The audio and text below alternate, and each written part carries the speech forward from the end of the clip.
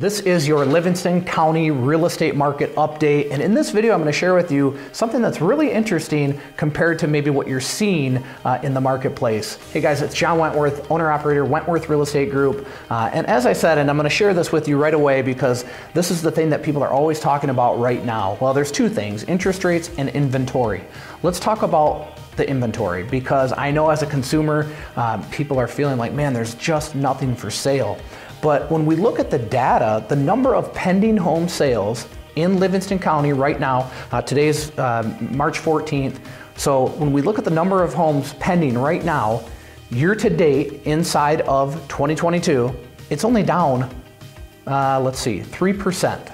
323 homes were pending last year on this day, and 313 are pending today. So the number of homes selling is pretty much on par. And so I think what you're going to see is by the time we get through the first quarter of 2022, almost the same number of homes are going to have closed and sold as they did in 2021. The difference is the days on the market continues to decline. So again, days on market for Livingston County down about 13%. So as a consumer, you know, it feels like there's nothing for sale, but the same number of homes are selling. They're just selling so quickly that you have to be prepared when you enter this market. There's no doubt about that. Average sales price for Livingston County is up just over 10%, and which is $385,000. The number of new listings coming to the market is actually up 1%. So again, the same number of homes are selling. The same inventory is essentially out there. We look at price per square foot in Livingston County, that's up just shy of 12%. The average price per square foot for Livingston County as of today is $188 per square foot.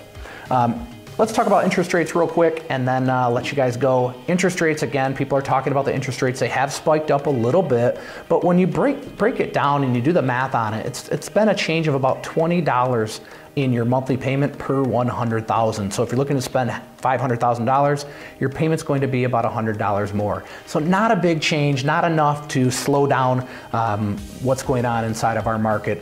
From what we're seeing inside of our business, February is a great month for us. March, we're already trending to have our best month ever in March. So again, the real estate market is very strong. I believe it's going to stay strong. I don't think that these things that we're hearing out there are really having much of an impact on our market at all. So happy selling in 2022. Obviously, if you're thinking of making a move, we'd love the opportunity to serve you.